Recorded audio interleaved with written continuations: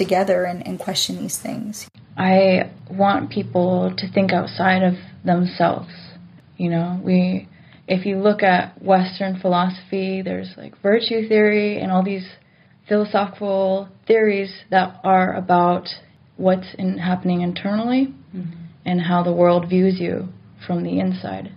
But in Native culture, we view ourselves as a part of the land and the animals around us. And we're not superior to one another. We are existing with each other, and animals literally give us life. And so I ask people that they be more receptive to understanding other people's experience and other people outside of themselves and their own experience. Because it's really easy, especially in our society. It's instituted in our education, our politics, when you get a job and you grow up, you have to make money for yourself. You have to make a living, and everything's materialistic. It's all about you.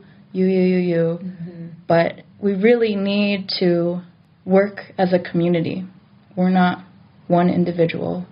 We are one community. And that's how people should think, especially in terms of art. I asked, is an artist's intention something to take into account in determining what cultural appropriation is or is not? Most non-Native people who are appropriating will say or claim they don't have any intentions to hurt anyone. But in that statement, there's ignorance that is harmful to Native people. And again, that replicates a whole history of taking without permission and not acknowledging where the design or the imagery comes from, acknowledging those people the way they would like to be acknowledged. It's also not their story to tell. That's our story to tell about us. And again, if we were to look at legally how the Western society legal system, if there's any way that our legal system could protect Indigenous art, it would be it's our intellectual property, our designs, because we've been using them as clan crests, as our libraries, our documentation. All of our art is encoded with all of our information, Our ancestors used this as our reading and writing, and our tools of survival, our tools of identifying who someone is, who their family is, where they're from, and our relationship to that person. So they have these deeper meanings that go way back for time immemorial. And so just knowing that art and these designs literally have a spirit, they're being on their own. And when we create something, we're putting that spirit into that piece. It's representing who we are, our connection to our ancestors. And so when someone who doesn't have that connection or understanding takes that as their own, it certainly is disrespectful. And even if they feel their intentions were good and not to do that, they still are doing that to a certain degree. And so it's really important that we teach each other to be aware of that and teach one another, challenge each other to ask questions like, is it appropriation if I wear this? Is it appropriation if I draw this and sell it and make a living?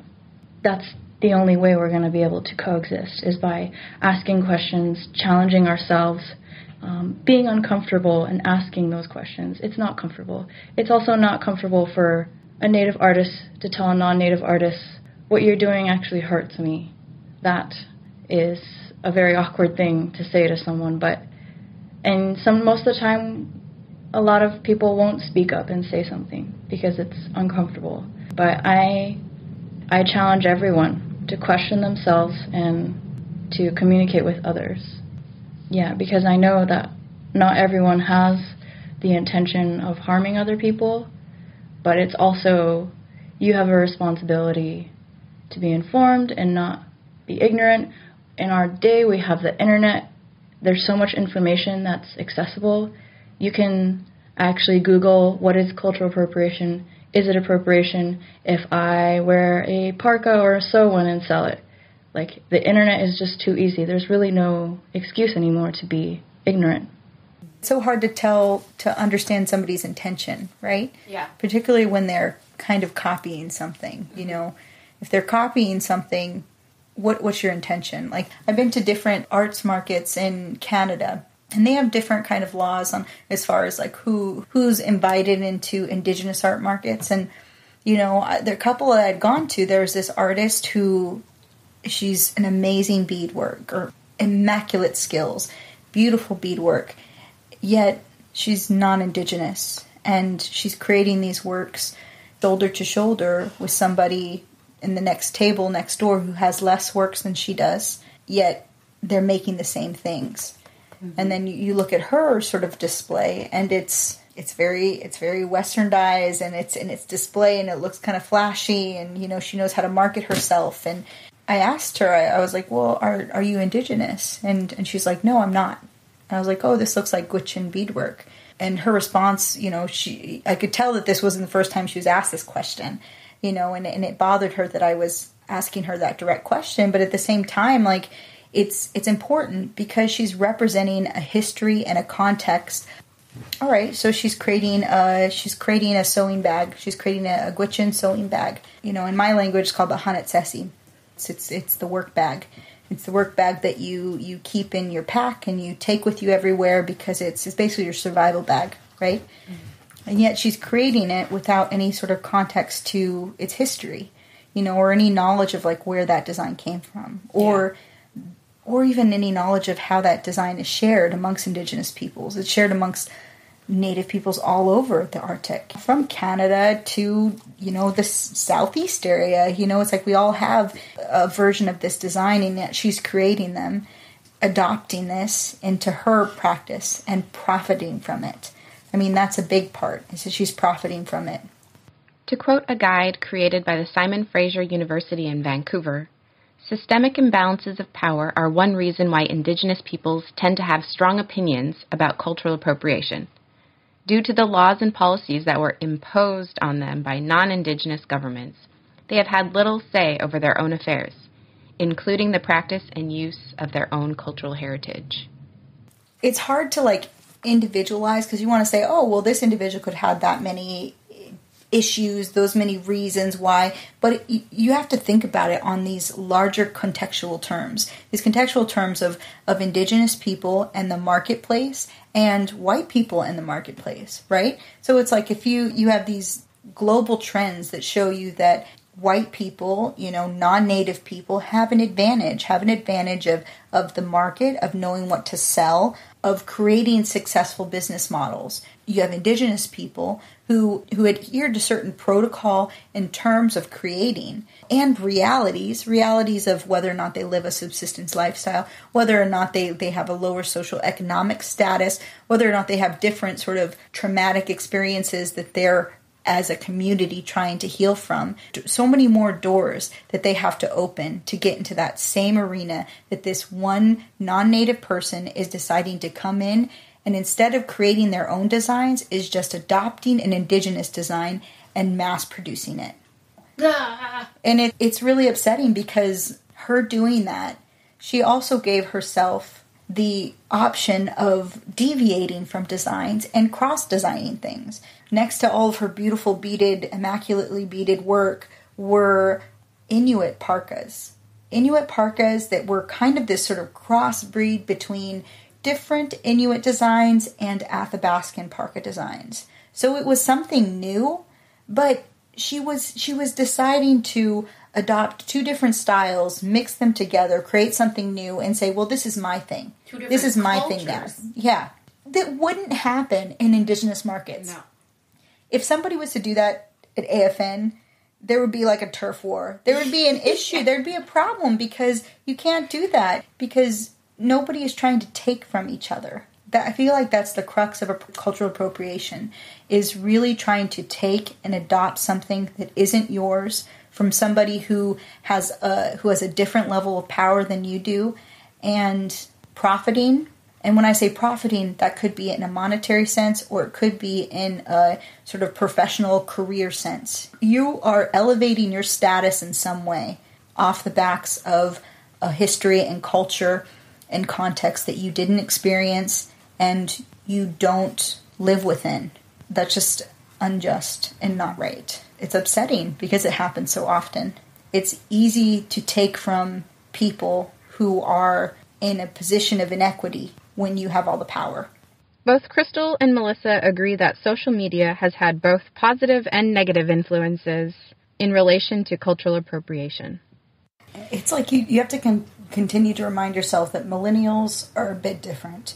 And maybe it's the social networking culture, the idea that we're all connected kind of like in this way. Like I can be connected to somebody in, Milan who's doing the same kind of work and contact them in like an instant.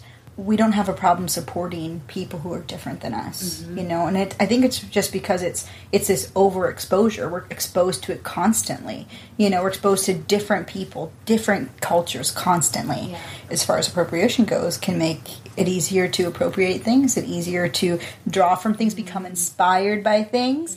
But at the same time, I think that it can be utilized, social networking, our connection, our ability to access things in a better way, and in a way that we can support each other, and in a way that we can question sort of these institutional roles, these corporations, these even individuals who are appropriating culture, who are questioning, our very existence or the reason why we support someone different from us. I think it's interesting, thinking about that, thinking about what are the positive roles of the millennial culture. And I think that's a real positive role, is that we can support people who are different from us, and we don't feel disempowered because of it. With the internet, it's an easy tool to access and to learn from. But it's also kind of a dangerous place, because you look at people are kind of trolls online and will be brutally, kind of violent with their words online. And so I think, though, it's really important that we make statements online and we share things and we inform each other. I spend a lot of time on Instagram going through and following other Indigenous artists, commenting on them and sharing their work. That's another way, is sharing other Indigenous artists and their names and their brand and their companies. So a lot of times when people really like Trickster Company, I'll say, have you also heard of Beyond Buckskin? Have you also seen Bobby Itta's leggings? Have you also seen Melissa Shaginoff's earrings? Depending on what product they're really into. Or sometimes my customer, I love this question when they ask, I love Trickster Company and your artwork. Are there any other artists that I should support that you think that I would like? That's a great question to ask. And that's also a great thing to share. I challenge everybody, Native and non-Native people, to ask those questions and to share names of other artists who are Native artists, and to question themselves, when is this appropriate, when is it not, who should I ask? And I also challenge non-Native people to speak up when Native people are speaking up, because we're each other's allies. Our art is this beautiful, beautiful thing. Formline design, cusbucks, weaving, carving, it's all beautiful. And I feel that as a Native person, we certainly want to share the beauty of our art and everyone to feel connected with it. And we certainly can, but there's a healthy way of doing that. It's not going to be comfortable or easy for anyone. And that's a part of the challenge, but it has to be done. And a big part is asking people to ask questions, encouraging people. When I have people come into my shop, I know I could see in their face when they have burning questions, and I welcome them. I'm always welcoming people, whether I have an art market and I have a table with all of my art, or they're coming into my shop, or they're emailing me online about questions. I always welcome people in. Everybody's welcome to come and support us. And I want people to feel comfortable and feel safe asking me questions. And I want them to feel confident in our product and who they're supporting and the reason. I want them to feel comfortable wearing my leggings that they wear. And so I encourage that people have any questions. I ask, do you have any questions? And it doesn't matter what the question is.